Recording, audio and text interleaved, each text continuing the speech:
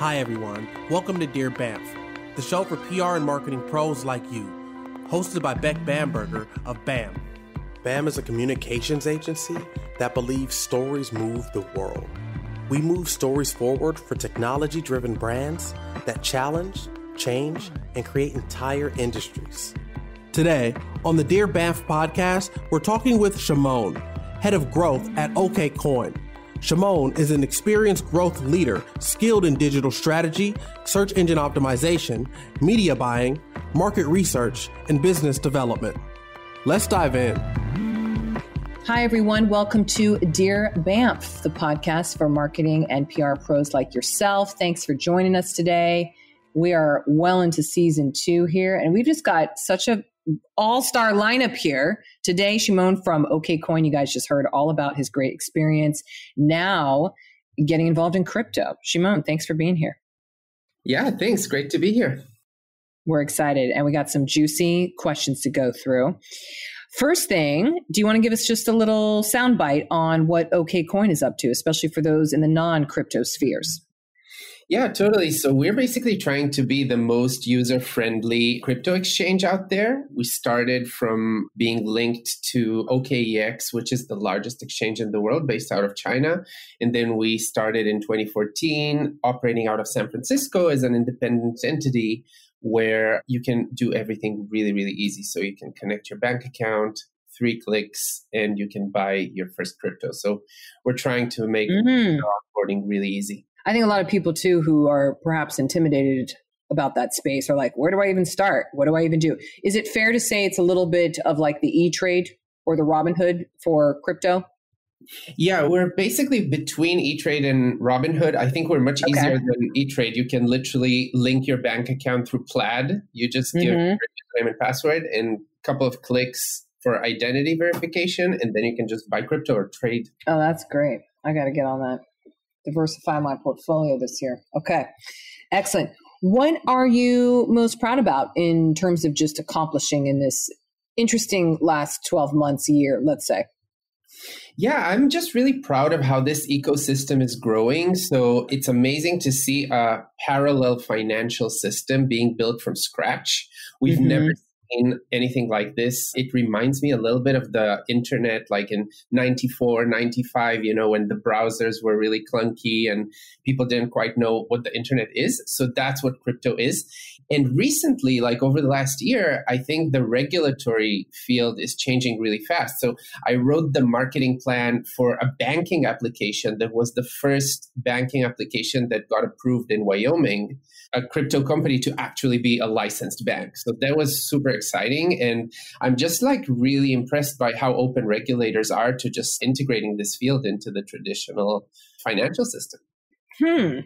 You feel that they're getting more open to it? Is that like, I know, for example, marijuana is widely more accepted now in the States, but that's been a long happening. So is the same happening, you would say, in parallel from a regulatory perspective? Yeah, I mean, I think it's much more significant and bigger than other industries that get regulated because I think the US is good at understanding innovation. And so the regulators here pretty much know that if they try to meddle too much, it will just stifle the whole industry. I had a really good story about like when the internet was being built here in the 80s and 90s, it was all open source. And then Europe said, we need to build an internet too. And they had this government committee trying to like design the protocol and everything. And they ended up with something that nobody used. So I think the US is good at understanding that like you start with something distributed, open source, look at where the usage is, and then regulate as necessary, right? Yeah. So that's great. Oh, that's great. Oh, good to hear it on the crypto side. And then before we get into questions, just kind of one last thing. What's your favorite way to tell a story, especially now, these days? So yeah, my favorite way to tell a story, I mean, being in marketing, we always kind of try to figure out how to meet business KPIs and how to, grow the bottom line or top line or whatever the KPI is. But I actually learned when I was working at BCG at the Boston Consulting Group in Chicago in my MBA internship, we did a lot of focus group work and we had like fantastic leaders of focus groups and they were really good into actually getting into the shoes of the consumer. So like really understanding what goes on in the mind of the consumer when they make the decision to engage with a product. And like, what are their fears? What are their hesitations? What are their hopes, their dreams? And so when I come to tell a story, to market a product, I always try to really, really think of like, okay, how does the consumer feel about this? And dive a little bit deeper, right, into motivations. I know a lot of it is marketing 101, but many times people just don't go as deep as they could, right, when thinking about it.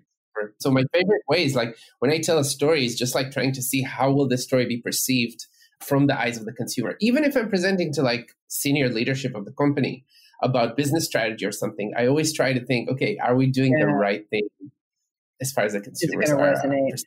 I think that's the biggest challenge of any marketer as we think about it is what at the core is the fear, the need, the desire of that customer. And if you really can get to, it sounds so simple, but really it's not, especially in like this election cycle, like what's really at the bottom of people's thoughts, perspectives, and so forth. So anyway, interesting to think about. Well, we have plenty of questions, Shimon, to get into. So I'm going to start off. Oh, we got a tough one to start off with too. So here we go. Okay.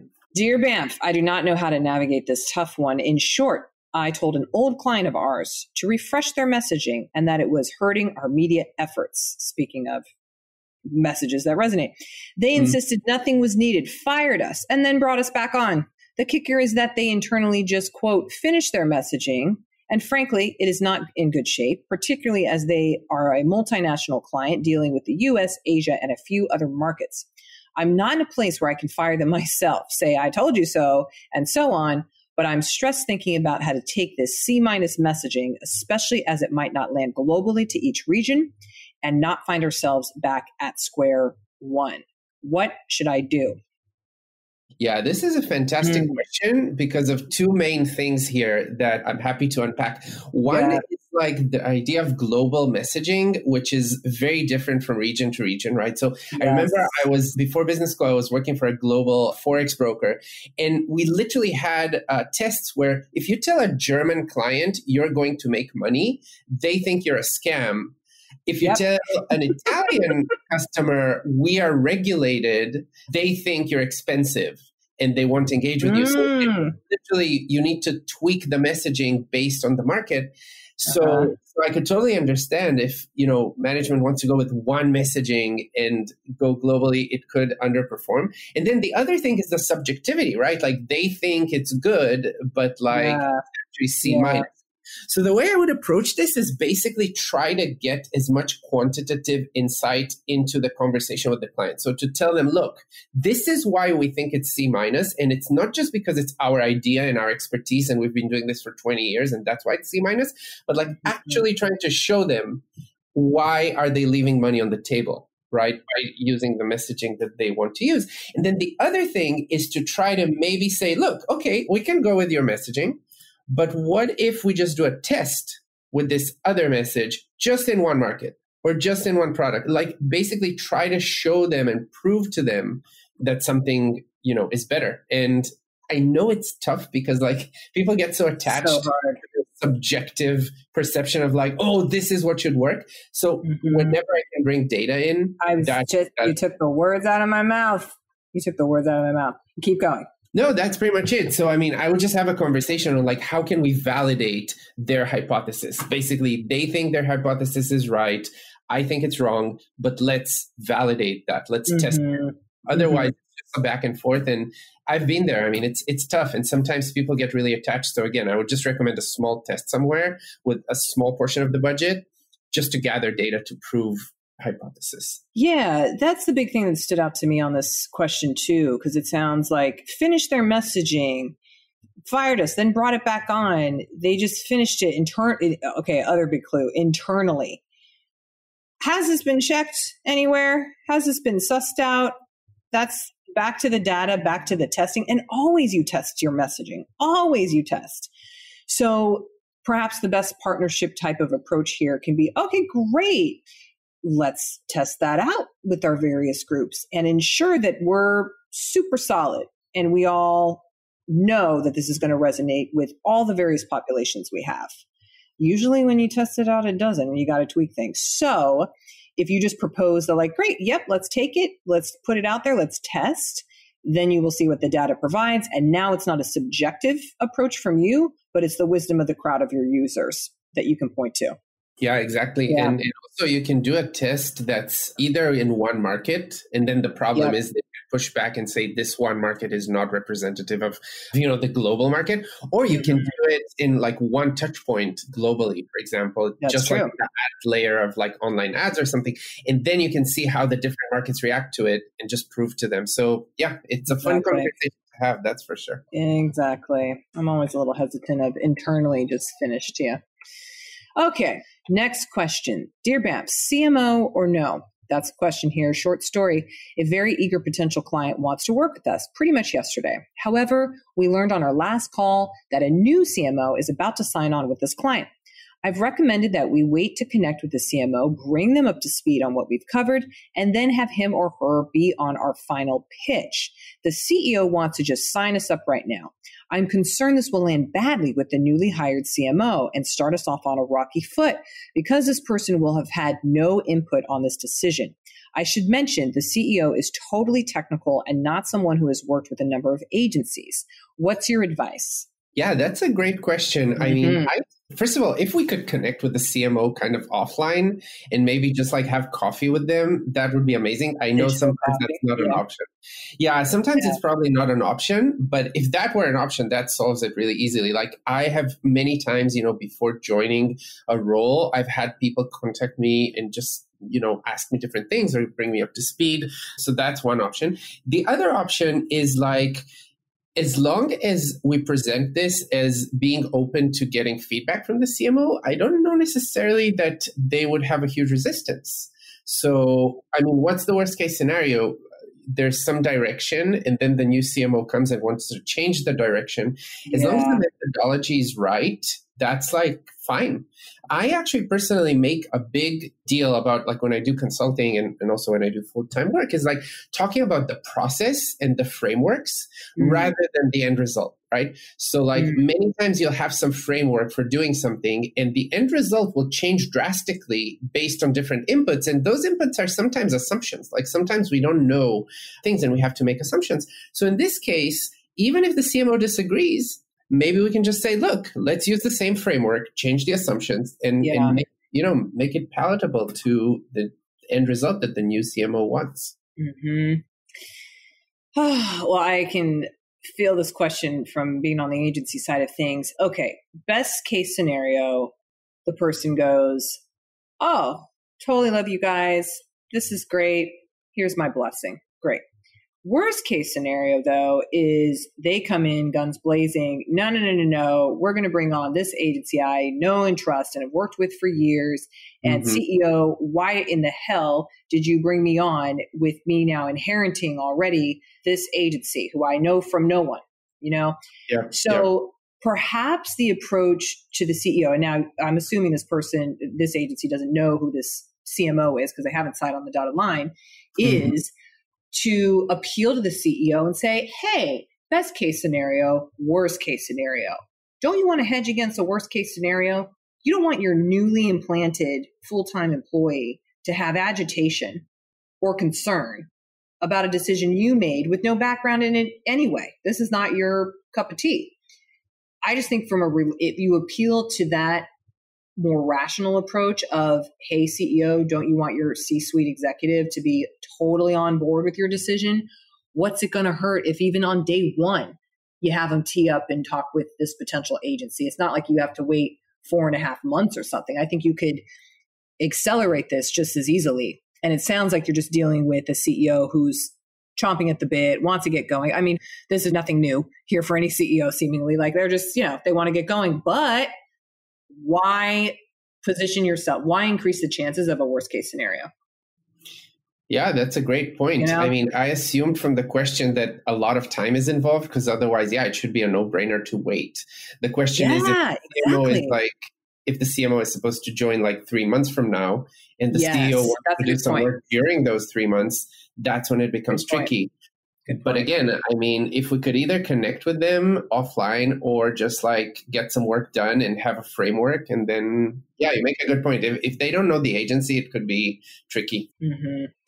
Last question, Shimon. Here we go. Dear BAMf, I have probably an age-old question for the podcast. It is, I over-delivered tremendously and killed myself doing so, and the client wants to see the exact same level of output next year, and of course, for the same budget.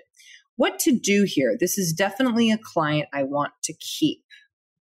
Have you seen this, Shimon, where you're like, damn it, I'm a burden of my own success now? Oh, yeah, totally. I've seen this many times. And like the easy answer to this question is basically just to set expectations right. I realize that this may not be an option because, the situation is that already, the work has been delivered and now they want more of the same. So first of all, next time, let's set expectations with the client of like, okay, maybe I'm doing this as a proof of concept, but then like long term, the pricing will change. That being said, now that this has already happened, I mean, I would just try to either, pace myself a little bit slower and just like not kill myself. And then if the price is the same, maybe it will take a bit longer to deliver. But yeah, I definitely think that burnout is a huge problem. So we shouldn't take on more and more and more work on terms that, don't work for us. Because then eventually it hurts the client. Like eventually the work will get hurt, right? So I would just recommend, okay, it can be the same price, same output, but maybe like a little bit like slower or a little bit like more spread out or something. Mm-hmm. That's what I would recommend. This happens. I've seen this many times. And in this case, one, I pray that this person has some data, back to data. Do you have the time tracking? Do you have that data to support? Now, if you do, then my next question is, well, why the heck did you not bring this up earlier? But in all fairness, we don't know if this was like a project they did or was this a whole entire year? For example, they said, kill myself doing so. Okay. Oh, well, you just refer to the next year. Okay. Hopefully you have some data to prove and say, hey, and you have the relationship to be able to say, hey, client, this account is so important for me. And because it is, myself and the team went above and beyond to make sure that we did X, Y, and Z. Mm-hmm. That is not sustainable. Here is the data showing the hours we spent, unfortunately, which is totally on me, by the way. It's not their fault. It's not the client's fault. It's totally on you. So for us to proceed and have a good functioning relationship, we need to adjust to what reality is. So we need to consider that, we can only do 50% within this time frame. The other option is, well, if we want to keep that level, you pay to that level and we can keep going. But man, this is an age-old situation, especially on the agency side of things. And if you have not proven the ownership that you are in charge of managing the budget and you have not communicated what's going on with it, well, boo on you. So now this is your kind of mess to clean up, but give the client the option of like, well, to continue, it's X, and to adjust for what is reality in terms of what you are actually paying. We need to expect this output. And are you okay with that, client? They might be pissed at that, but that's what happens in these situations. Yeah, that's what happens. And there's other ways, like maybe that person can bring someone to help them, and their less personal time is less stretched thin. And then the client gets the same output, but it's just instead of one person doing everything, there's like two people involved. Possibly. And then they have to take a hit on the profit margins. But I mean, if it's that or losing the client, maybe it's better to do that. Yes. Yeah. Oh my. Well, Shimon, we have answered what we can today. All the crises, all the questions. There's always a bunch of them. We never escape. So thank you for helping with all the answers. And good luck in the crypto space. I got to get on there, get my account going. Yeah, thanks. I mean, I think what's cool about marketing is that if people are excited about the product they market, it almost feels like doing something good. So all of these questions above, right, it becomes much easier if you're working on a product that you think people actually benefit from. It makes the burnout, less stressful. It makes the hard conversations easier to do. So that's probably the best advice. Work on products that excite you. Yes, I love that. Let's end there. That's a positive high note. Work on stuff that excites you. Thanks for being here today. Thanks for listening, everybody, too. Thanks so much, Beck. It was great being here. Thanks for listening to Dear BAMf, the advice podcast for PR and marketing pros like you. Our show was created by BAM, a PR and marketing agency headquartered in San Diego and New York City. The music you're enjoying today was composed by Tiffany Dizon, produced by Daniel Kessner, and played by San Diego Symphony's Art of Milan. If you have a tough PR and marketing question you'd like us to answer, write to us at bamtheagency.com/Dear BAMf. Don't forget the F. If you'd like to get notified of our latest episodes, subscribe to us wherever you listen to podcasts and review us on Spotify and Apple Podcasts.